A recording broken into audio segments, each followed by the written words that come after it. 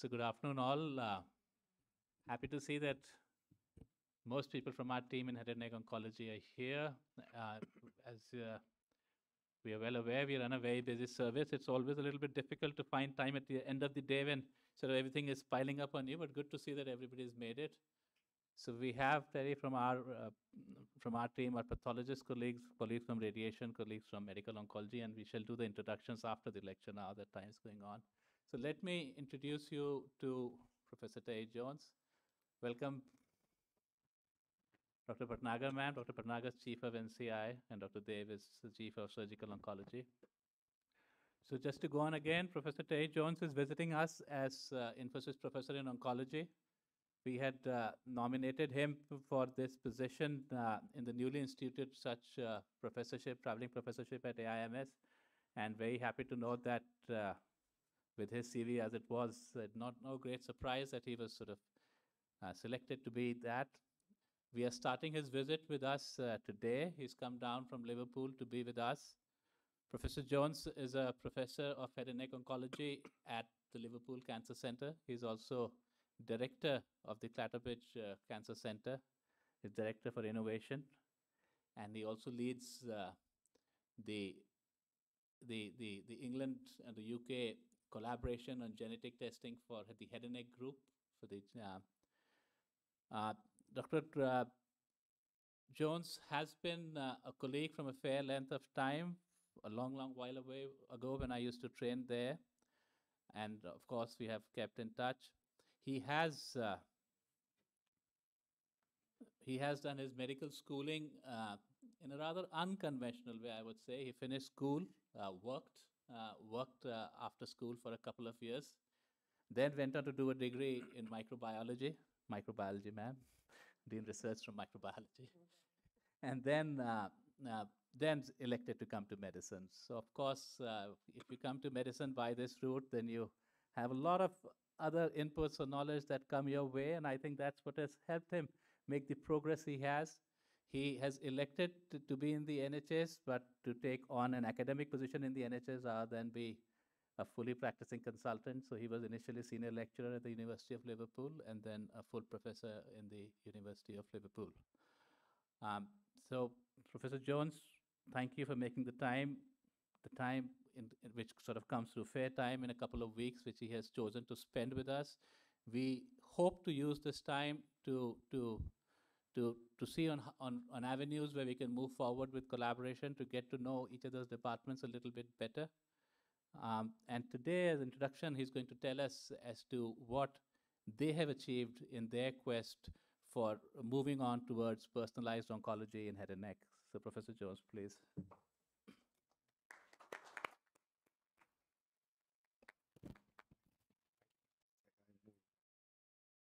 Thank you, Professor Thacker, for that very kind introduction.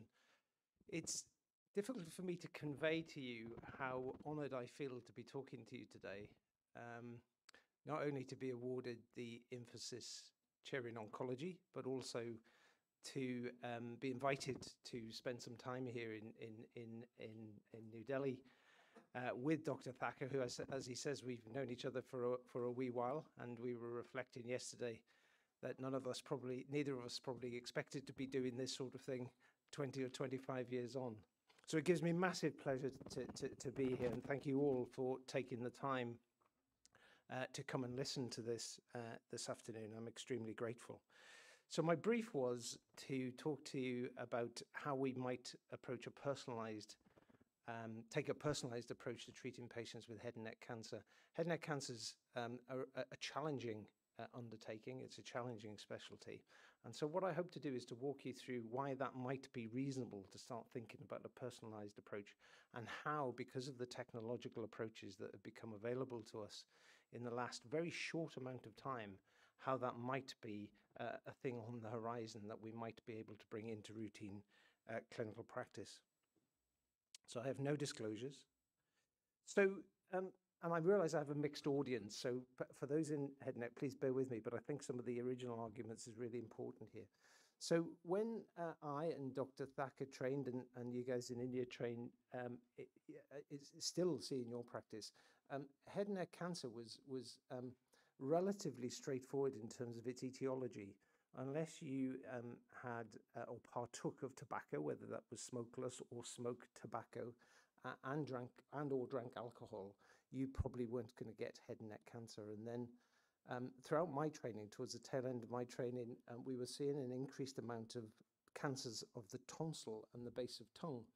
And we sort of didn't think too much of it first, but the only difference was that the patient group who were coming to see us were very, very different to the patient group that we were seeing with mutagenesis, carcinogenesis-induced cancer. This patient group were younger, fitter, often more affluent. They smoke nothing, or they smoked far less, and they certainly drank less alcohol than their counterparts with traditional head and neck. So it suddenly became evident that there was something very strange happening here. And this was happening in the developed world across Northern Europe, in the US as well. And some very clever people started to think that there was something strange. And ultimately what we've come to is realizing that the etiology of that disease, and it's a new disease entity, is human papillomavirus, particularly genotype 16 in the head and neck. So the story doesn't finish there. We had this new disease entity presenting in different patient group, but actually even stranger than that is its clinical presentation. So typically with traditional head and neck cancer, you had a primary tumor that would present somewhere in your upper digestive tract, and you'd have lymph nodes associated with it, but it would usually be that the T stage, the primary tumor, would be the large thing, and apart from the small group of patients, the end stage would be smaller.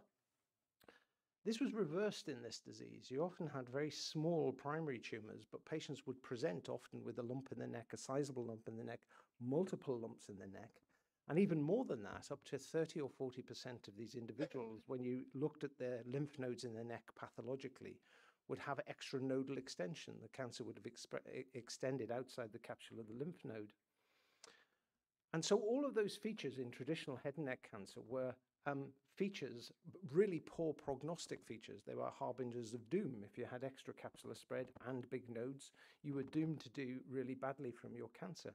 Whereas in this disease group, you actually do better for reasons that we don't understand. So there's a whole difference, not only in the patient group that present with this, but the biology of what's actually going on in this disease that actually makes it fascinating. So we're left with this situation, getting to the point of the slide, is that we now know there's a definitive discrimination between patients with HPV negative head and neck cancer who, despite our best efforts over decades, we've not managed to improve the overall survival outcomes at all. Whereas in this HPV positive disease, for reasons that I just explained to you, those patients do far, far better from their disease. However, apart from, in this group here, there's probably 10 or 15% of patients who still do badly from their disease.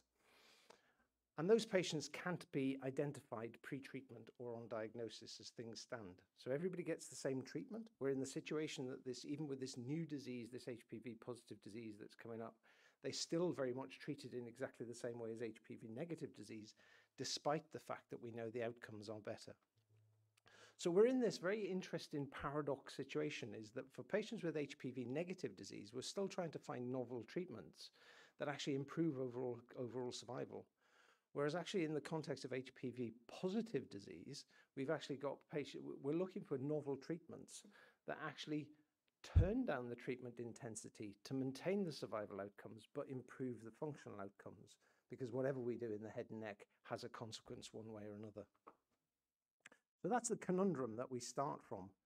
So when we grew up and these patients started emerging, what we actually had was big open head and neck surgery. Head and neck surgery has always been big and open, and we used to spend a lot of our time doing lip split mandibulotomy procedures. And you can appreciate that from the gory slide I put up there, that you've done a lot of damage to the patient before you even get to the tonsil, and then you have to reconstruct the free flap. So the surgery was challenging, demanding, exciting, and we thought we were doing lots and lots of really good surgery, but actually in truth, we could be doing an awful lot better for our patients than actually doing it. It was curing them, but there must be better ways of doing it. So at the time, and evolving through this, was the story in the non-surgical world around cisplatin-based chemotherapy, and the radiation oncologists were using cisplatin-based chemotherapy in the context of head and neck, and it was becoming with high-quality evidence, not least this huge meta-analysis that's been renewed on several occasions, that suggests in treating head and neck cancer, if you have a background treatment of radiation and you add in cisplatin, you will confer a survival advantage to your patients. And typically, if you look at this across the board, by treating patients with cisplatin in their chemotherapy, you will confer a survival advantage of about 6.5%. So this became, particularly in this disease of oropharynx cancer, the standard of care treatment. So you can see this graph that shows that over this period of time from the late 90s, what we saw was a massive escalation in treatment with chemoradiotherapy and non-surgical treatments, and a concomitant decrease in surgical or radiation alone treatments. And that's probably not surprising in light of that. It then tipped even further towards chemoradiotherapy because the oncologists got far, far better in targeting the radiation. Intensity modulated radiation was a paradigm shift in delivering radiotherapy rather than big parallel opposed field radiation, with the functional consequences of that. And even more level one evidence that if you take these structure sparing approaches, these partial structure impairments, it works. So a colleague of mine and a good friend of mine did this phase 1 clinical trial, Chris Nutting his name is, when they spared the contralateral parotid, and patient quality of life and xerostomia was far, far better after that treatment of disease. So it looked like we were, and it was accepted across large swathes of the world that chemoradiotherapy was the way to go for this disease, to the point that everybody thought surgery had no role in it. There were a few of us in the background deciding that the big open surgery that I showed you previously was probably not the way to go, and that if we were going to have surgery in the treatment paradigm of this disease, we needed to do something different. And so some of us became persuaded that transoral laser surgery was the best way to deal with this, for reasons I'll come to in a second, whereas in America particularly, transoral robotic surgery was being pioneered for the use in the treatment of head and neck cancers.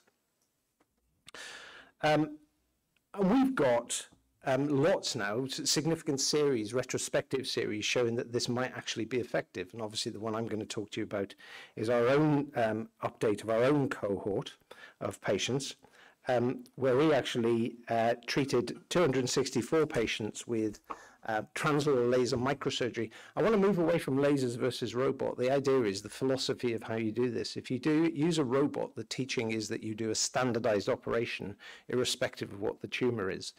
With a transoral laser approach, it's nothing to do with the laser. It's actually all to do with the microscope that you can see the tumor with increased precision. Is that what you can actually do then is that you can actually do a bespoke operation, an operation that's tailored by the tumor, not by the structures that you're operating within. And the idea then is to preserve normal tissue beyond the tumor to improve the functional outcome of the patient. So we treated these patients essentially with transoral laser microsurgery, but the microsurgical philosophy.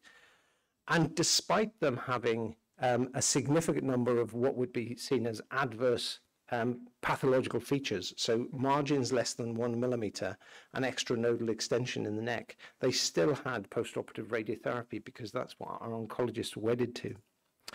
And so this was highly contentious at the time, and we were becoming criticized for it. But what we showed in this group of patients, which were a mixed group of patients, 2/3 were HPV positive and 1/3 was HPV negative, that our survival outcomes were as good as anything that was being seen for patients with HPV positive disease.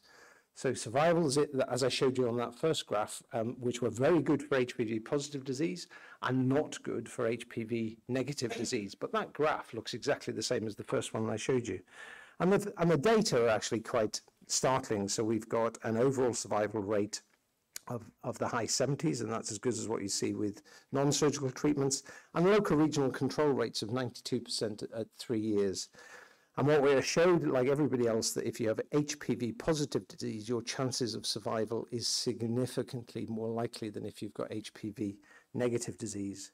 So that proved that we weren't doing anything stupid. We weren't disadvantaging patients by taking this approach. It doesn't prove that everybody should be doing it, but we weren't disadvantaging patients. But where the real advantage potentially came was in the functional outcome, because by treating patients like this, if you look at their swallowing outcome, and a surrogate of that would be their use of a feed-in tube at 1 year post-treatment, then you can see in comparison to the green group, which were patients who had the big open surgery that I showed you before and parallel opposed field radiation, and the purple group, which were patients who had chemoradiotherapy with parallel opposed radiation, and the yellow group, which were patients who had chemoradiotherapy with intensity modulated radiation, you can see that an approach that uses transoral laser microsurgery plus radiation alone actually appears to confer a significant swallowing advantage to those patients. So not only was there evidence that we weren't causing patients disadvantage, there was increasing evidence that we might actually be causing patients an advantage in terms of their swallowing function. And other data, particularly from Joe Patterson in Newcastle, has showed that also to be the case. So in contrast to the graph I showed you a few slides ago, where we were seeing a massive decrease in surgical approach to this, what we're seeing since the late end of 2008, particularly when transoral robotic surgery was licensed for use by the FDA in America, we're seeing a reversal of that trend, where surgery is used far more for treatment of this disease. But we still have a problem. This is talking about groups of patients with HPV positive disease.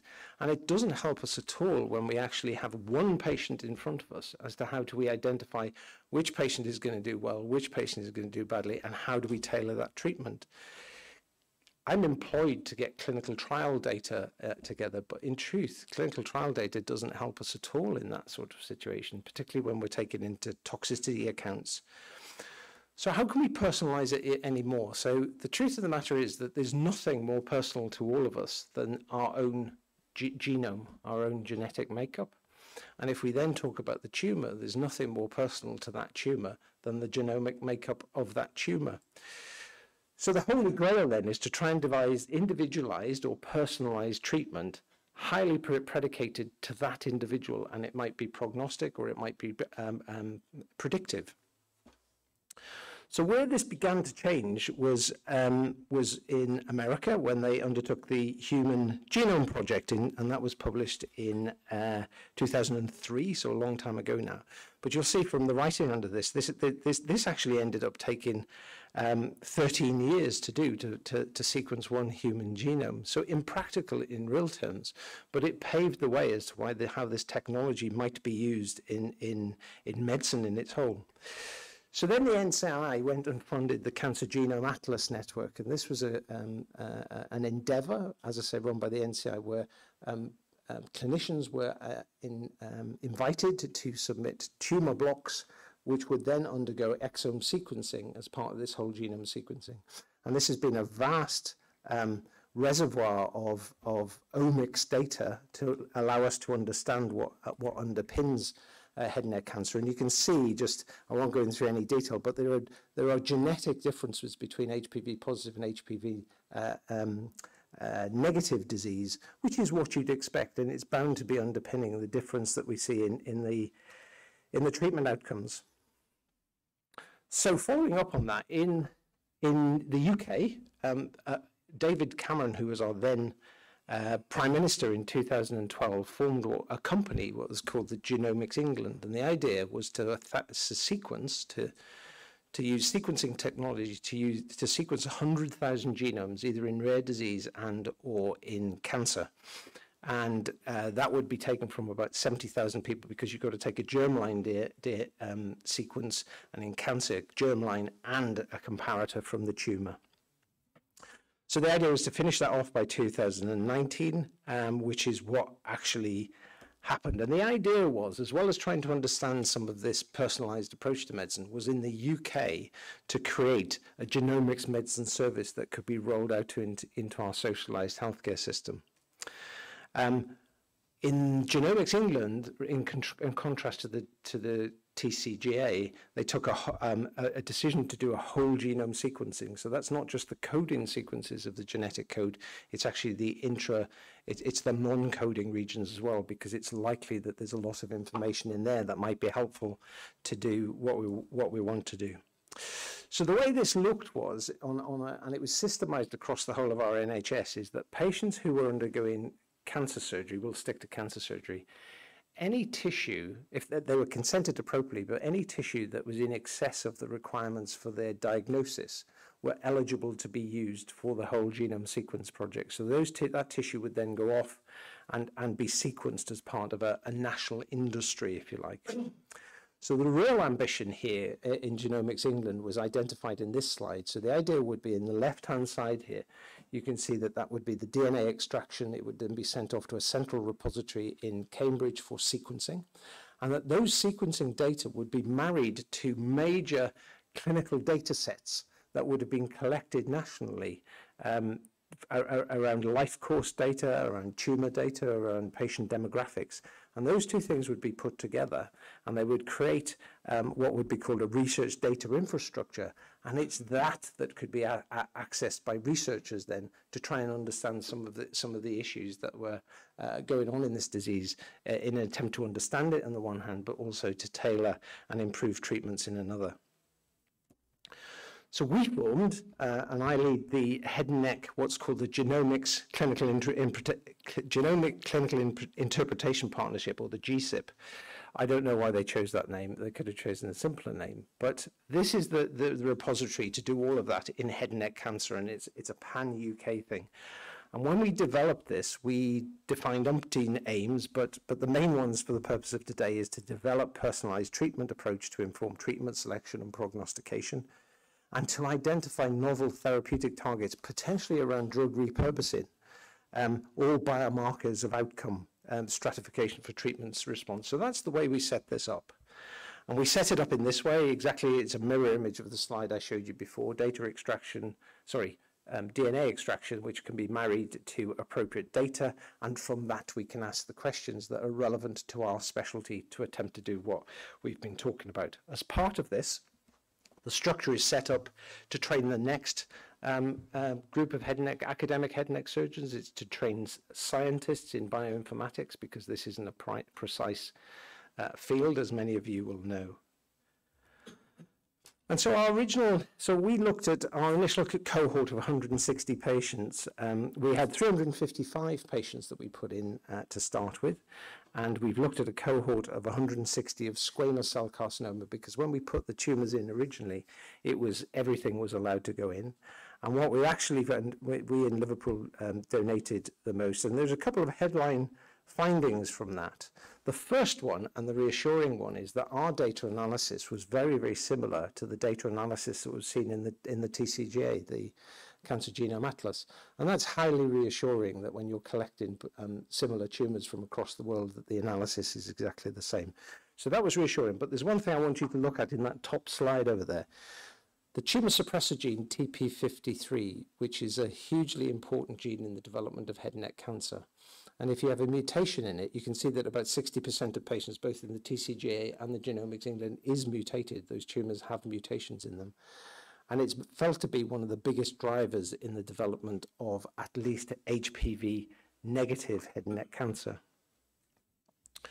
When you look at P53 status a little bit more, so P53 is normally in its wild type state, or its normal state. And the way it works is that if the cell is put under stress, then P53 is activated, and it either takes the cell off into a cell kill pathway, into an apoptosis pathway, so it can be killed, or it takes it into a DNA repair pathway.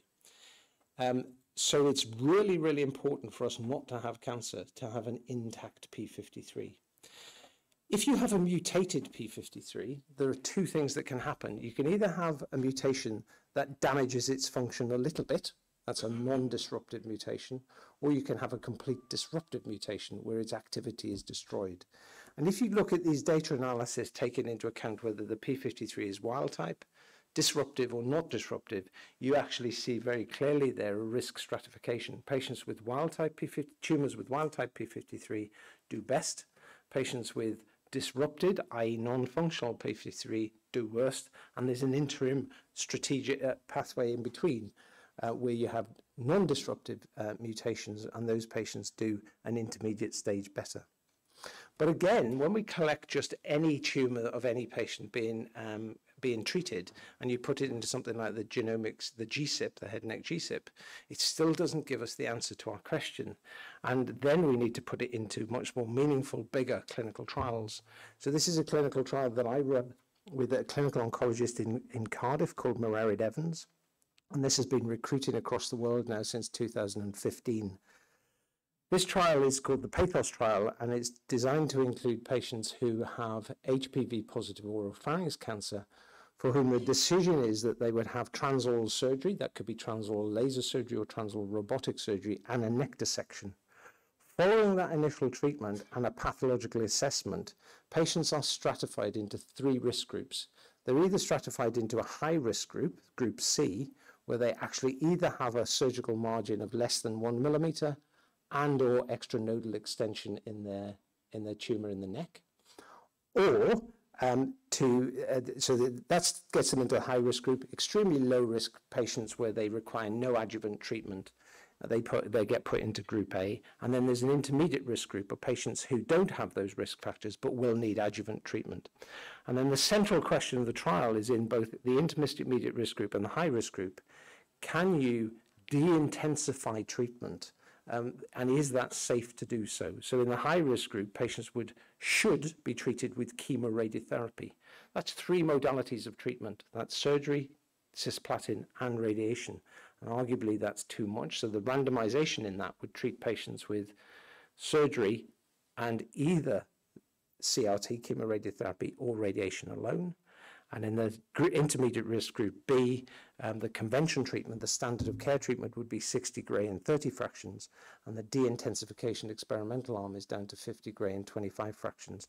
And in both cases, the question is, can we answer that?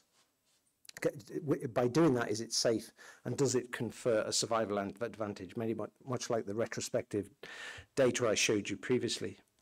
As I've told you, we're open across the world. We're in 34 or 38 UK sites and 15 international sites, including the US, Australia, France, and Germany. And we've got other sites opening to come along.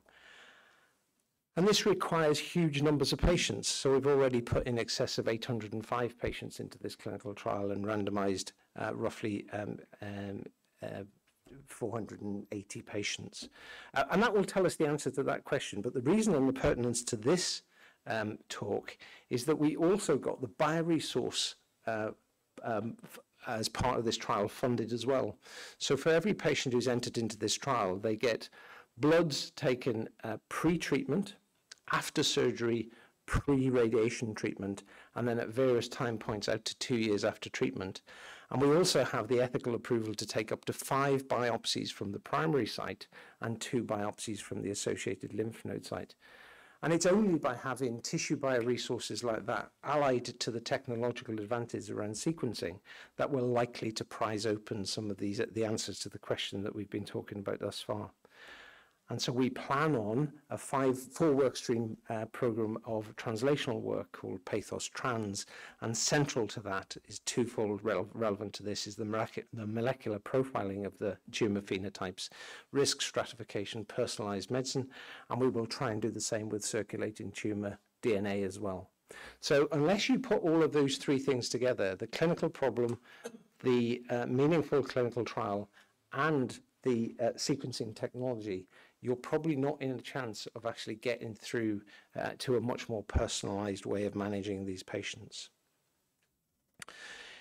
In addition to that, that P53 story I told you about, where you get that split out into P53, we have a thing in the UK that says, despite the fact we have no evidence as to why you should do it, we will fund measuring P53 mutations in this thing called the National Test Directory. And there's not a shred of evidence for it happening in head and neck cancer. And you wonder somehow how those decisions have been made. So we plan a national cohort to assess just that. So every patient, the aspiration is that if every patient who's treated with head and neck cancer gets a tissue biopsy that we can sequence, that we can then bring this into real life That needs lots of money, lots of patience to be able to do that, but it also gets us down that track. And it's one of the reasons that Professor Thacker and I have been chatting about is, can we do that can we take that sort of approach across 2 continents to start answering those questions in a much more wider, more global setting? So changing tack completely, when I set up the Liverpool head and neck... Can I ask you, sir, can we have a little small discussion here? See, P53, HPV E6 will also degrade P53. Yes, exactly. And there's a mutation. So in both cases, if we go by sort of molecular logic, P53 is inactivated. So and yet there seems to be a difference. There is definitely a difference, and that's something I don't yet have an answer to at all, but that's counterintuitive. Possibly for after, that P53 story I was talking to you about is for HPV negative patients only, because we don't know what's happening in that HPV positive disease, and the likelihood is that what we're seeing is the vast majority of HPV positive disease has wild type P53 as well. So there's a different story going on there. Yeah, I mean, my thing is that you'd expect E6 to inactivate P53 in HPV, so which apparently is not happening there. No, I think it is happening. It just isn't related to a P. You have to have a wild type P53 to be able to do that. So there's no necessity for that tumor to have a for HPV positives. Yeah. Yes. Phase of P53, you would expect to be non-functional because of the virus. Exactly. So that's one of the theories, is that's why those tumors are developing. Okay. So changing tack a little bit more, when I set up the Liverpool Head and Neck Centre, there was a significant investment from the University of Liverpool to allow us to do this. And one of the things that, because we'd put the infrastructure together as to how we manage patients with head and neck cancer, and we'd set up our ability to do early phase clinical trials led by surgeons, we were allowed to recruit, or we were able to recruit, some extremely impressive individuals. And the two up on the right-hand side of that slide, the one on the left-hand side is Professor Christian Ottensmeyer, who is a world leader in tumour immunology, and he was working in Southampton on the south coast of the UK, and we managed to persuade him to come to Liverpool. And he and I had been working for a number of years with Professor Vijay Pandurangan, who is working currently in the La Jolla Institute of Immunology and Allergy in San Diego. And these guys are extremely bright and extremely well versed in what they would do. So the way our endeavour works is that we put surgery and medicine together with people who know this subject inside out, and it so happens that immunotherapy is now coming into its own.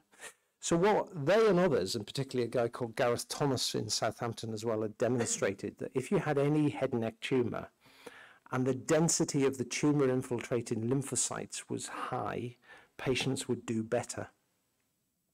And if you had head and neck cancer and the tumour-infiltrating lymphocyte density was low, patients would do less well.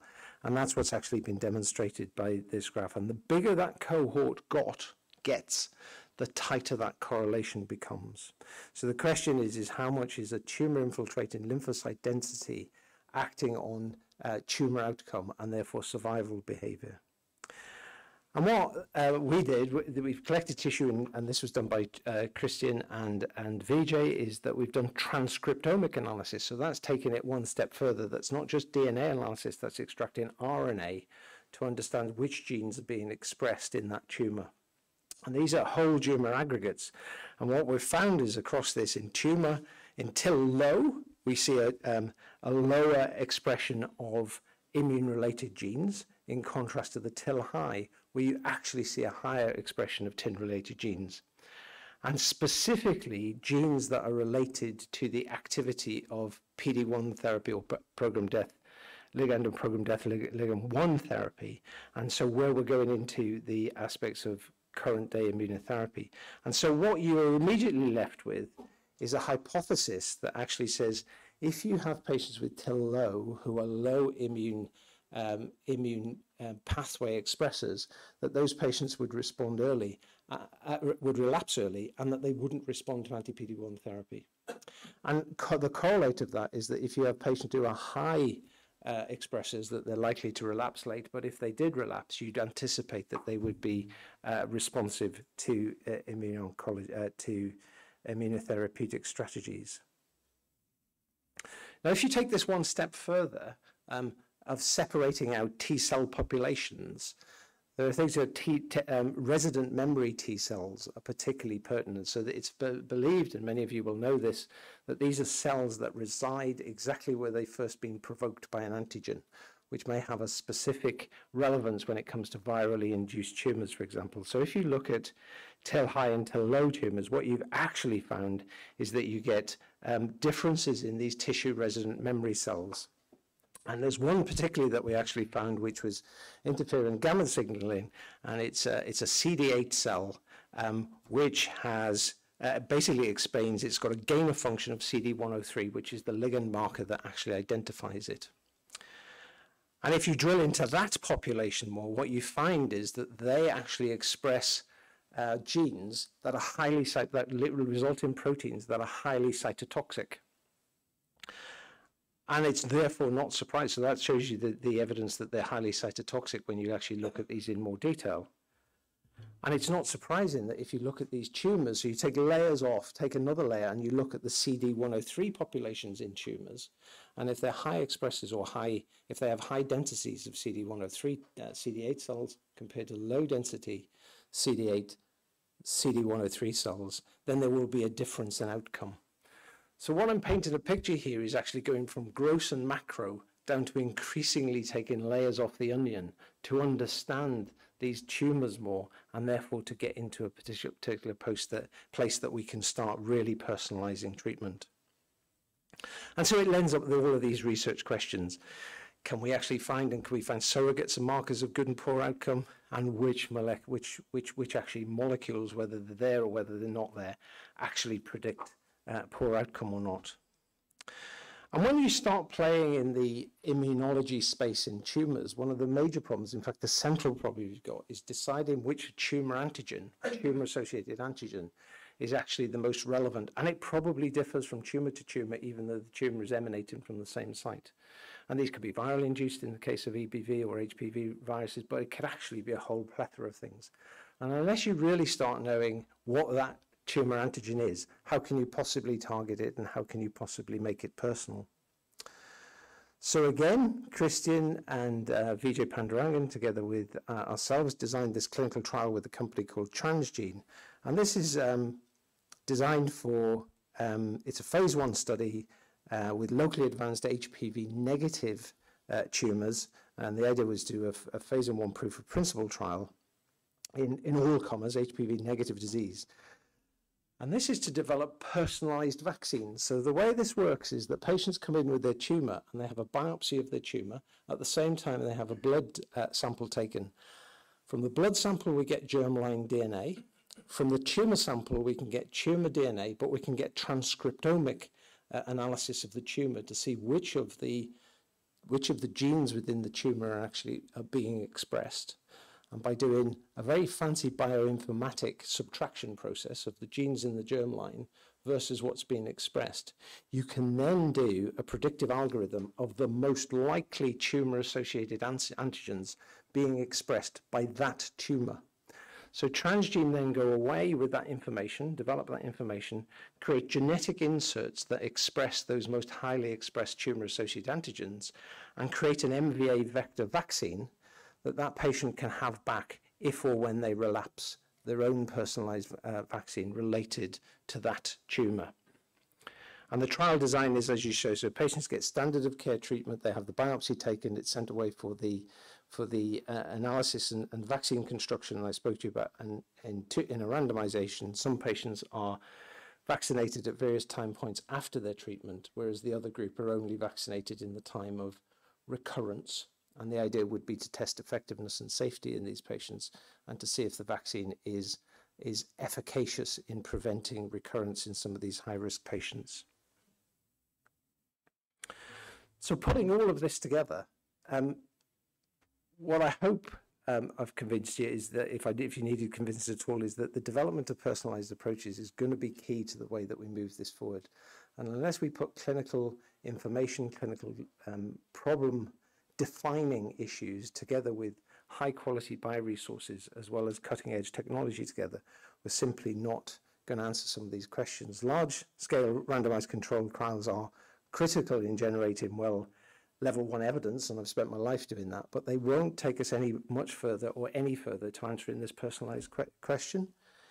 I think it's a persuasive argument that there's nothing more personal than our genetic data, either our own or our tumor's genetic data, so that has to be at least a reasonable place to start looking. Bioresources and clinical data are critical to answering any of these questions, which is the conversation we'll be having later this week.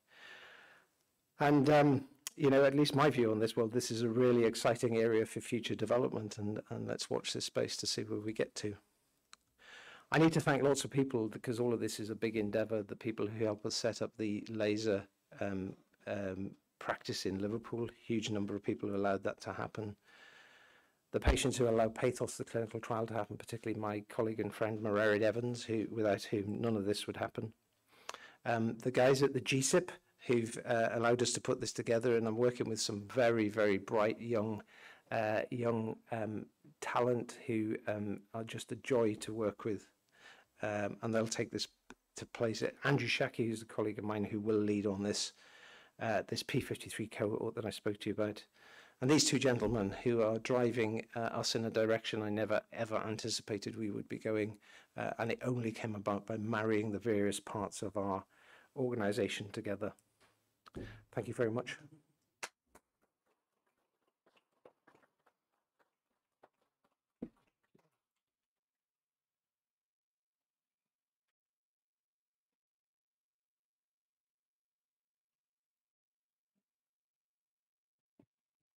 So lovely, Professor Jones. Thank you. And I was just surprised to find that we as surgeons who started out as you said, who sort of looked at tumors at the gross level, have developed some proficiency in peeling the layers of the onion, as you put it, and to understand a little bit more.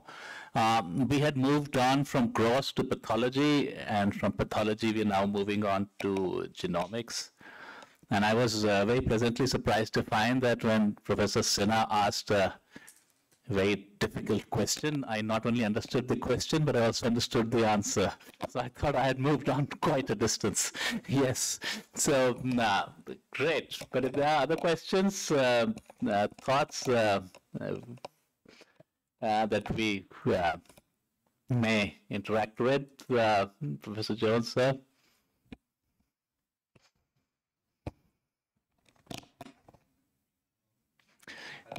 Mm-hmm.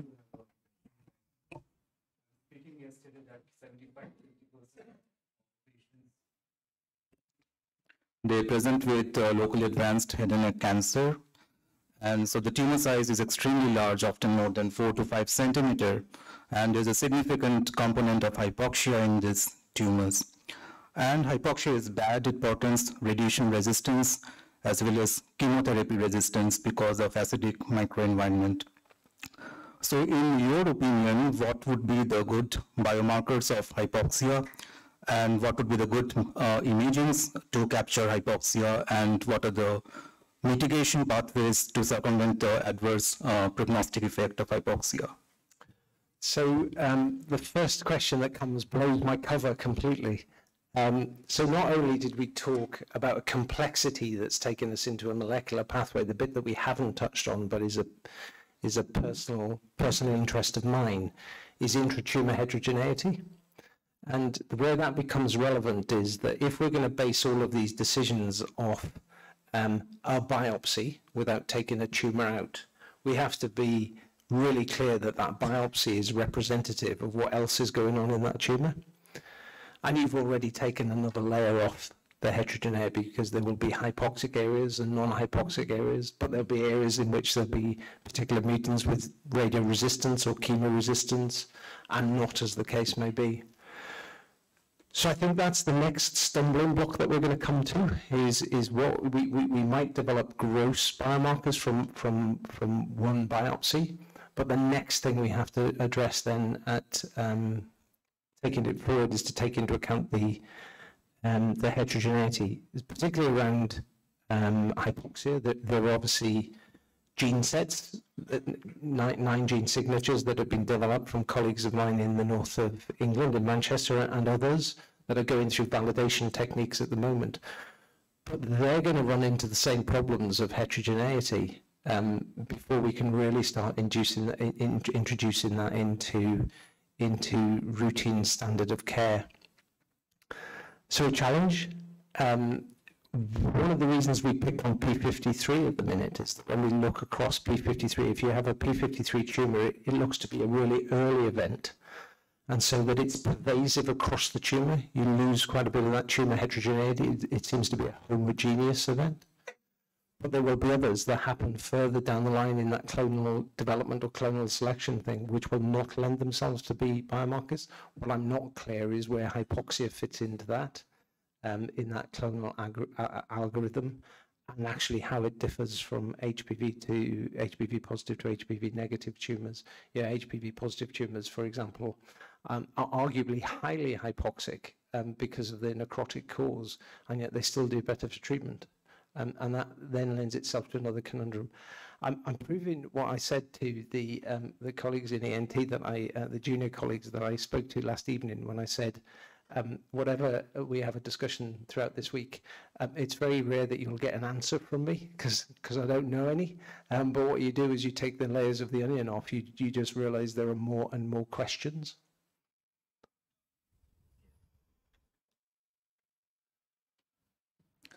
So thank you very much for your answer. And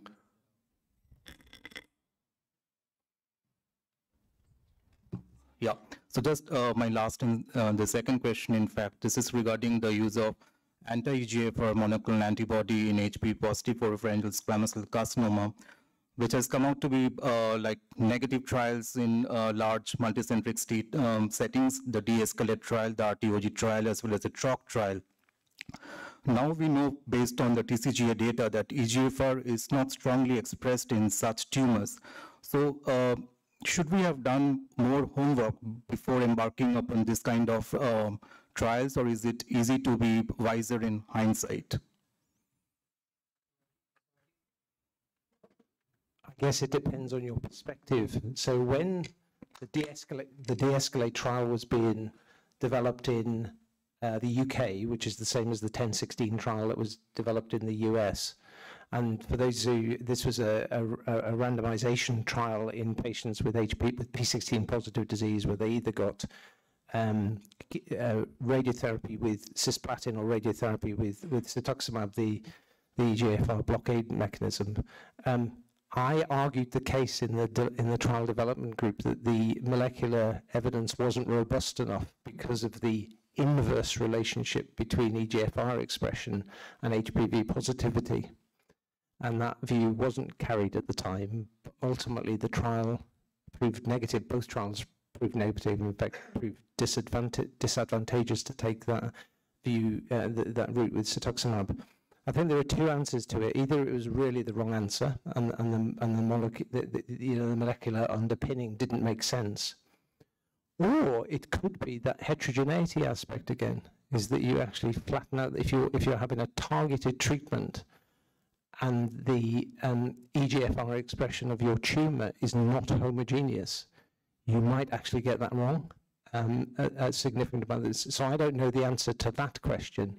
But there are multiple ways why that could have been an erroneous trial design. So I suppose there's two questions. You can actually ask the pertinent questions up front and not do the trial, and that could be wrong. But the definitive way to answer that question is to do the trial and ultimately prove that it's wrong.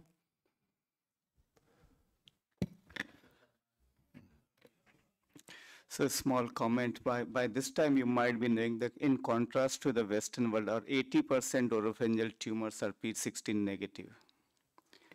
Yeah, and a question, so ultimate personalized care, what we feel in oncology, which is usually nowadays the common practice upcoming in the liquid malignancy or hematological malignancy, is CAR T cell. Any comment about that in head and neck cancer? two things. We were having a conversation last night, is that when it comes to HPV positive disease, there's lots of conundrums about it, but one of the things is the geographical variation, both at local and global setting. So we discussed those data last evening at dinner, and that's not borne out in the UK population, for example, where we're seeing in our local population up to 70% of oropharynx cancer patients are HPV positive. I can't remember the last time I've seen an HPV negative case. So there's another question. I haven't got an answer, but why is that actually the case? I don't know the answer to that. And sorry, your second question was about the CAR T cell. CAR T cells. Yeah. So I've had conversations with Christian Ottensmeyer about this. So where we're at in it, there are probably areas that you might think of using it, but his view, and it's not my view, in conversation with our hemato-oncologist colleagues, is that the toxicity of the technique is probably of an extent, and I'm talking in a very uninformed setting, that it doesn't demand our use of it at the minute. There's two things. We don't know what to target, and actually are there external ways without doing a CAR T manipulation, because we haven't got stemness in this. As far as we know, we might have stemness in an HPV positive setting. So I think it's one of those things we need to keep there, but I think we're probably a significant way away from it yet because of all of these factors. What do we target? How do we target it? Why are we targeting it? And then we have to take into account that we're going to induce a currently toxic treatment into a patient group who currently do very well. So for all of those things, I'm not sure where it fits at the minute. Hi, Professor Jones. Thank you very much for wonderful information. So I absolutely agree with you. The heterogeneity is a major factor. Could you think like p53 have the guardian of genome and that is mutated, which increase the genomic instability? So how that DNA methylation, which is on the basis we are now classified the cancer on their phenotypes on the basis of DNA methylation, you think how epigenetic map or methylation patterns help in the personalized treatment?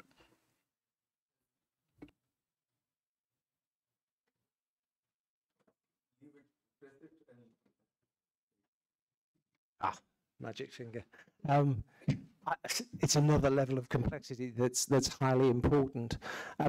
Just slightly taking it tangentially, but coming back to a question that was asked in the context of HPV, P53 in the context of HPV disease.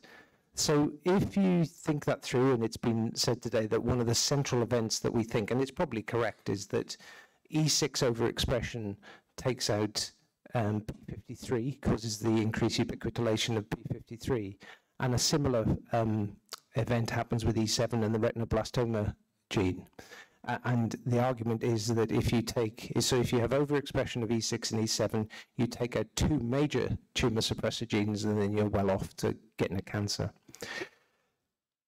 So obviously, there's an awful lot of data that we use in the head and neck, extrapolate in the head and neck, which has actually come from cervix cancer data, because they're way ahead of us and the disease has been around. But they're very, very different outcomes in cervix cancer, and if not only from the genotype. So, and you'll be aware of this, one of the things that was taken is that the circular genome of the HPV DNA, when it got into the basal cells of the mucosa of the tonsillar crypts, the simple story was that there was an integration event that actually disrupted E2 that allowed overexpression of E6 and E7 to allow that them to then abrogate the effects of P53 and retinoblastoma. So that was really simple. The problem that we had is that when we looked at those basal cells, integration events didn't appear to be the major effect in every instance, that the DNA remained in episomal form. So there's two questions that immediately come out of that, is why does it remain in episomal form? And why does it then transform? So the next part of that story was, and we thought this amongst others, is that it could be that E2 has an epigenetic transformation, if you like, where E2 is abrogated by epigenetic methylation effects, and therefore E6 and E7 is overexpressed, and we get off down that cascade. And that proved highly negative. There was no evidence of ubiquitous methylation of E2 in that context, and then E6 and E7. My own view, and it's the reason that I'm really so keen, we've got some data coming off that's yet to be published, but there's some evidence even from the genomic sequencing data that's what's happening in that non-coding region is actually highly, highly informative to what's actually happening in the over thing. And that's going to be not just mutational events, that's actually going to be an epigenetic events. So I think that's the next layer to take off as well. But yeah, another layer of complexity. Thanks. Can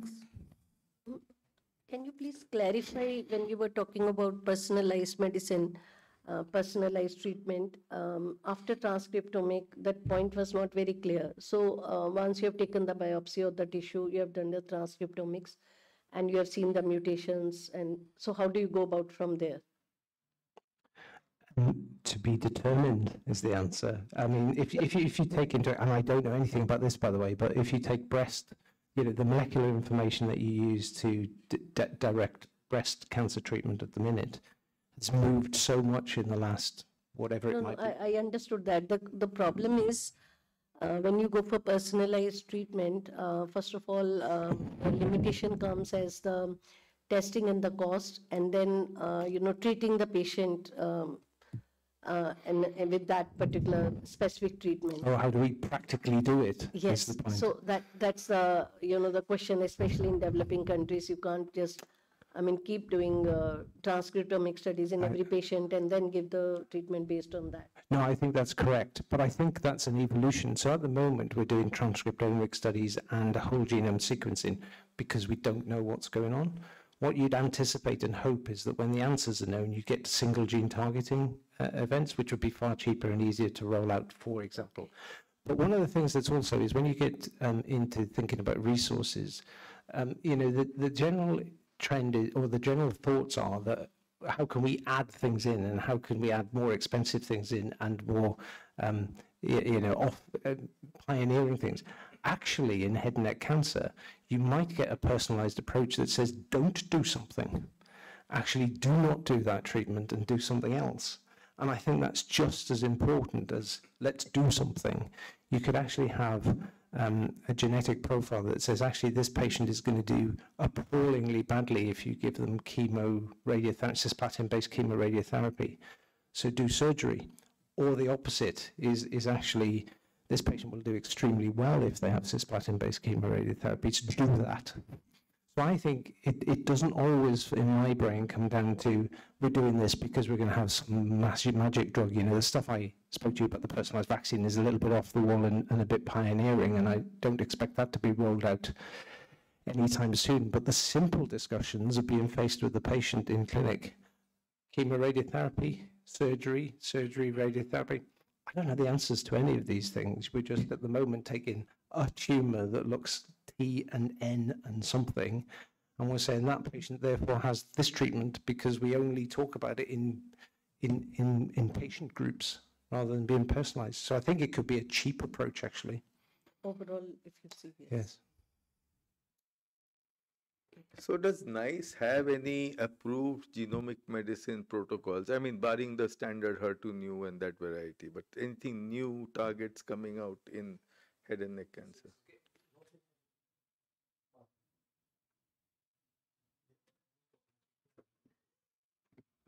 Good. So this is a little bit detailed, but that test directory that I actually showed you about, so that's essentially had nice input in share. So the idea was that the UK was going towards genetic medicine, and this test directory was published. And as head of a GSIP, when this was being developed, they came to us and they said, tell us all the genetic mutations you'd want to look at in head and neck. That would be really helpful to you. So we sat around a table and we decided that there actually wasn't one because we didn't actually know what to do with it. So we actually, as you do in these situations, we made up a list with about 100 things on it, totally expecting that they would all come back and say, well, you've got no evidence for that, so you can't do it. In fact, and I was totally shocked, they came back and gave us a panel of 6 things that we can do on it, which the point is that none of them influence your treatment decision. Not a jot, none. So that's what I would No, say. and that's the folly of the situation. So they've said this thing that you can do these, so I could get them funded tomorrow. I wouldn't have one idea about why I might get doing them tomorrow because they're not going to influence treatment. I mean, in truth, we're not actually at the place where we can influence treatment, despite what I told you on HPV positive and HPV negative. There's data to not do that, and it gets a little bit here, but the 10N8 has been republished with HPV positive extracapsular extension in there. And I would disagree with that because that's actually all based on retrospective data, and they've said that this could be prognostic. And whilst it might be prognostic, we know that in average units, patients will be basing decisions on it. So you could actually have a patient who is P16 positive, because it's not demanded that you test for HPV DNA, have 2 lymph nodes in their neck with extranodal extension, and they would have a high risk of being HPV negative disease, and yet that algorithm says that that's safe to de-intensify, and it would be totally the wrong thing to do.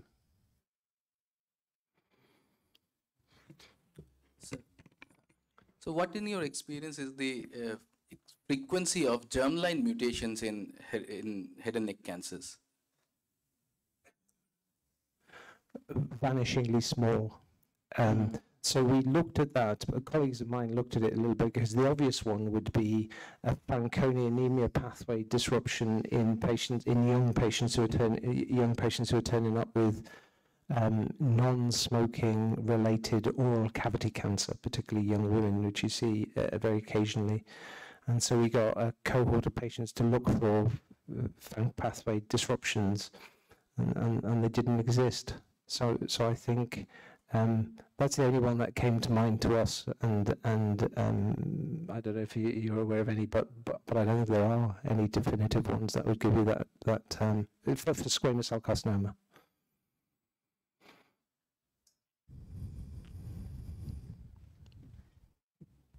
So thank you, Professor Jones. Illuminating, thought-provoking discussion, which obviously has gone only halfway. But with the permission of the Dean and the Dean Research, may we conclude formal decisions and move on to coffee and perhaps some more informal discussions. Thank you so much for hosting me and for listening to the talk. Thank you.